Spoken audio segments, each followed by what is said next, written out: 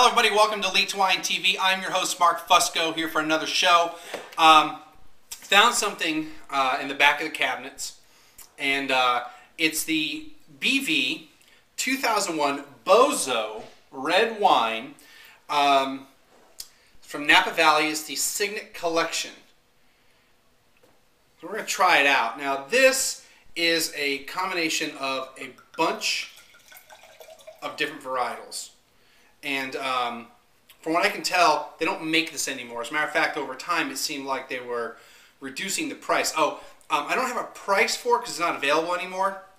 But it looks like it was sold for $25 a bottle at the time. So, at least that's according to wine.com when I looked up the actual vintage. But over time, it seemed like the price went down, and at least in 2005, they changed the label to be like a juggler, and it was a $10 bottle of wine, and I think they made it 2006, and I didn't find anything else after that. So this is a combination of Zinfandel, Petit Syrah, Charbonneau, Syrah, Langrenne, Valdiguié, Touriga Nacional. So I'll go over some of those varietals that you're not used to hearing very often a little bit. So let's check it out.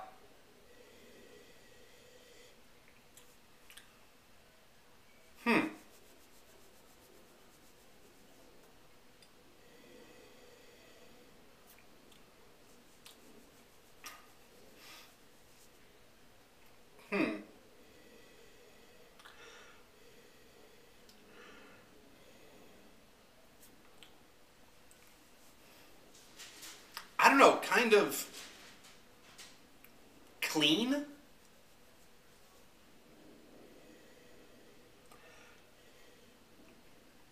It's like this chemical type smell to it.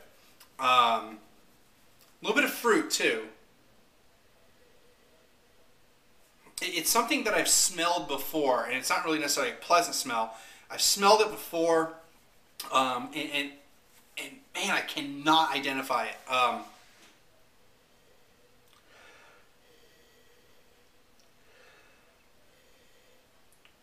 But it's nothing I've ever smelled in a wine. So it's like something I've smelled a long, long time ago, like when I was like a kid type of thing. I know what it smells like. It smells like a stink bomb. Very, very slight. You know, little smoke bombs. You know, those, like the smoke bombs you bought when you were a kid for fireworks for 4th of July. That's what it smells like. A very, very slight smell with that. Wow, that's weird. Okay, so let's taste and see how it is.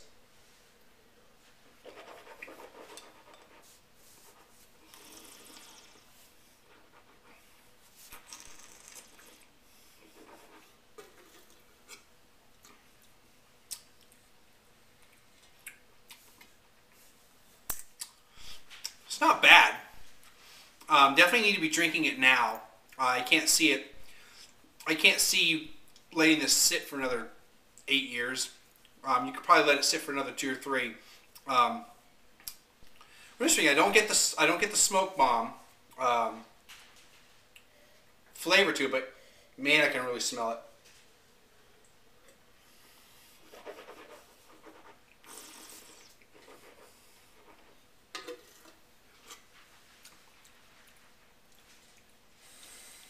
Actually, I do kind of get that smoke bomb. So it's smokiness, kind of fruity. It's really soft. There's not much tannins to it. Zinfandel is probably the biggest percentage of the grape or of the wine. There was one mention, I think, of the 2005 or 2004. I think it was on wine.com that actually gave the breakdown of all the varietals, but there was a couple differences in some of the smaller, like the lesser varietals than what's on here. But you know, the Zinfandel is probably going to be the biggest thing. And then you have the Petit Syrah, and usually you're going to get lots of tannins, but because it is getting up there in age, the tannins have softened.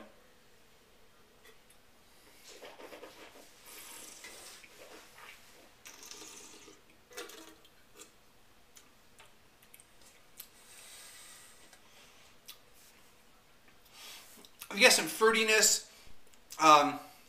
It's really just kind of a pleasant mouthfeel. I don't get any type of really, I don't get this big flavors hitting me.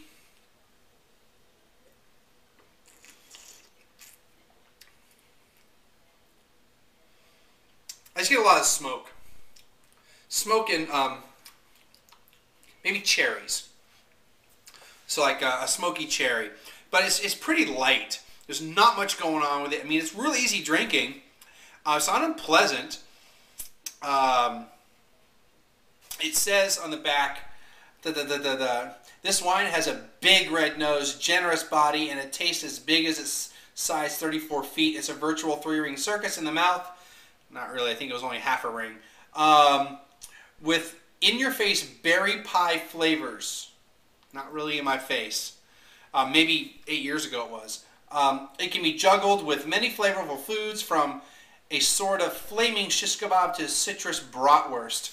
I've never had a citrus bratwurst, so I have no clue what that's going to be like. But I could see pairing this with, you know, that kind of food, you know, grilled meats. I could see doing that. But I think the food would overpower it at this point. Now, maybe if I had this, say, 3 or 4 years ago, it would be a lot bolder, a lot fuller, and it would be a lot better. But definitely at $25 at this point, definitely not a recommendation. If it was like an $8 bottle of wine, I'd be a little more like, hey, this is pretty good. But, I mean, it's not bad, but it just kind of has nothing to it. Initially, I was going to score it a little bit higher. Matter of fact, the scores I found were from about 3 or 4 years ago, most of it, and they were in that 85 to 88 range. Though one person had one, and then 2 years later they had it again, another bottle, and I guess the bottle was corked. I'm going to give this probably an 80. I think it's past its prime. I think it really needed to be drank at least 3 years ago. So, you know, it's a forgotten bottle of wine, and that's what happens sometimes. You have this bottle of wine that you intended to keep for a little bit, or it was probably a gift. So it was one of those things you kind of forget about. But, you know, we'll see. So let's wrap this up as fast as I can, because I got a few things I got to talk about. All right, Charbonneau, Lagrin, and, well, Val d'Aiguille, and Touriga Nacional. These are all 4 grapes that you don't normally hear about. Now, Charbonneau is they grow it in California, but it's not really that big of a grape there. It's actually more widely grown in Argentina, and it's really from the Savoy area in France. It's known as a couple different grapes, a couple different names: Corbeau, Douce Noir, and Charbonneau. Charbonneau, but spelt more French instead of, you know, Charbonneau. Okay, like this is here in English. Lagrin is actually native to northern Italy. It's in the Trentino region. According to my research, it's pretty rare outside the United States. You know, this is 8-9 years ago. It probably didn't make it much of an impact, at least not for BV. Val d'Aiguille is, it used to be called Napa Gamay. In the U.S., starting in 1999, winemakers no longer allowed to use that, because they found out it's not the Gamay grape. They thought it was the Gamay from Beaujolais. It's actually a grape from the Languedoc-Roussillon. It's sometimes called Gros Augeois. So you know, that Augeois grape that we talked about last week in sommelier school. So there's a red grape version of that they use in Languedoc. And then Touriga Nacional, that's actually a Portuguese grape. It's normally used for port, so sometimes they've been making it more often for table wines in the Douro and the Dow. And it's supposed to provide structure to wines when they're using it. But, you know, there's so many grapes in here, I don't think it's really, you know, I think it probably doesn't have much of a percentage, considering it's the last on the label. And as far as I know, that the order of grapes is the order of percentages. So there might be like a 1% of that in there, just for, I don't know, for kicks and giggles. BV was founded in 1900, so it's been around for a while. it's if you don't know how to pronounce the first part, the B part, it's Beaulieu. Beaulieu Vineyards. It's the BV. Beaulieu was it means beautiful place, and it was named after the wife of the founder, this Georges de la Tour, his wife Fernande. She described the land, which is in Rutherford, the Rutherford Vineyard in Napa Valley. She described it as a beautiful place, hence the name. So yeah, it's it's all right. I mean, we'll probably finish it off tonight, just because. But a couple things, shout outs, and we'll wrap it up. Okay, so had a little mini contest with the picture for my profile picture from Twitter. If you haven't been to Twitter, why haven't you been there if you don't follow me there? I had a link from my Twitter post and also on Facebook, so the Facebook page to the actual Flickr page where I have the full version of the picture. So I asked people there was 4 things in the picture. I asked them to name them, and I'll give them shout outs. So here's what happened. Nobody got all 4 entirely. They got close, but they didn't get everything exactly. So we'll start off with SF_Steph, San Francisco Steven, not Steph as in Stephanie. He saw that the iPhone was part of it, but didn't know why the iPhone was in there. Identified that I have the flip camera, but didn't identify why the flip camera's in there. Flip camera's in there because that's the camera I use to record all the stuff. The_GoGo, she figured out that the business cards, there was something about the business cards, but since I had the 1337 wine business cards in front, didn't notice the Mars business cards in the back, or didn't identify those as being the significant thing. I know some of you people are like, oh my God, are you kidding me? On some of these things. But the Mars is my other moniker. It's my other name all over the place, and my Mars 8 is my other Twitter thing. And the business card is the background I use for Twitter. Also, is my normal background on the computer. Even though the picture says 1337 wine, I did a mock-up of that just for the picture itself, but my normal background is of Mars. Geekette Bits was the only person that figured out the iPhone, and that the iPhone has the picture on it is the picture of the picture. So I took the picture from behind the camera, so it's a picture of the set, and she identified it. It was kind of hard to tell, but if you use the large size version of the picture, it was a little bit easier to figure out. There are quite a few people that were keying in on the reflections in the wine glass. I wish that could have been the significant thing, but that was like accidental. That was like, ooh, that was kind of cool. Because, guys, I took about 100 pictures that day, and that was the one I decided to use. So not all of them had the reflection. It wasn't like it was a planned thing. It was like, that's kind of cool, and the rest of the picture was good. But yes, 1337 reflected was a neat little thing, but wasn't significant. Also, people were talking about the magazine. The magazine was just there as a prop. There's nothing significant about it. I have been reading Wine Spectator. I just started subscribing to it, so it's not something that I've had a really long subscription to. Texas Wine Passport, yeah, that wasn't really what I was going for. Honestly, the reason that the Wine Passport was in there was to cover my address on the label for Wine Spectator, so you couldn't see where I live. But I mean, it was like, hey, Texas, we'll make that association. And then really the person that got the most was Pressman, but she's my mom, so she kind of knew most of the stuff, and she was sitting right next to me when I was talking about all this and looking at the picture and asking me questions. So it was real quick. I could say, yes, no, you're getting close, and then all that. So let's go over the things. The iPhone had the picture of the set. The flip camera is the camera I use to record the podcast. The business cards, they're Mars business cards. That's my other part of my life, my personal life. And the shirt I wore in the picture is the shirt from the very first episode. It's actually the first 3 episodes because I recorded 3 in one day. So nobody really caught the shirt, but I didn't think anyone would.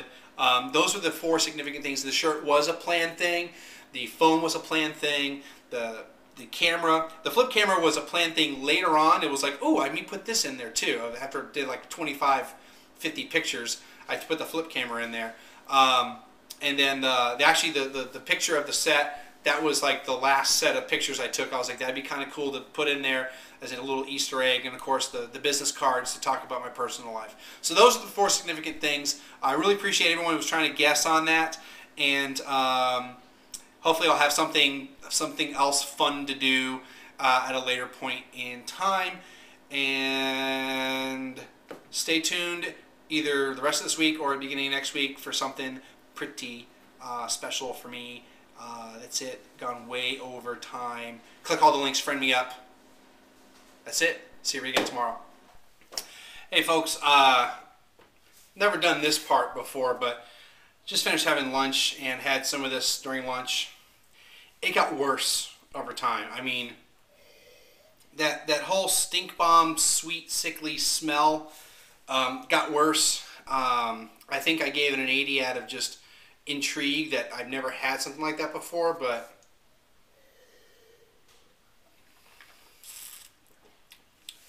I just can't get past how it tastes. I mean, this is horrible now. Now that it was opened up for a little bit longer, and I think I got past that initial thing of, wow, this is interesting. I've never had this before in a wine. Recognize that that's a bad thing, at least in this case. I attribute it to the wine's just too old, and it's a wine that probably should have been stored at a better temperature. This might have been stored in 2 different locations. Not really sure where it's been, but it could have been somewhere else for a while, and then it came back up here, whatever. But it's bad. I'm not even going to finish drinking it. I'm going to dump it out. So, score, I don't know, 60. I know I just dropped 20 points in like an hour, but it's one of those, as I started drinking it and started thinking about it, it's bad. And I think it's just a bad bottle of wine. I don't know. So I think either it's too old, the storage killed it. I don't necessarily think the wine itself was bad because it got some pretty decent ratings a few years ago. I think it's just past its prime. And I don't think it was necessarily a bad bottle to begin with. And that's just something to realize. I mean, this is a 2001 vintage, and if you're going to be storing wines for long term, for more than a couple years, then you need to make sure you're storing them at cooler temperatures, not just what we call room temperature. And yeah, that's it. We'll see you again next time.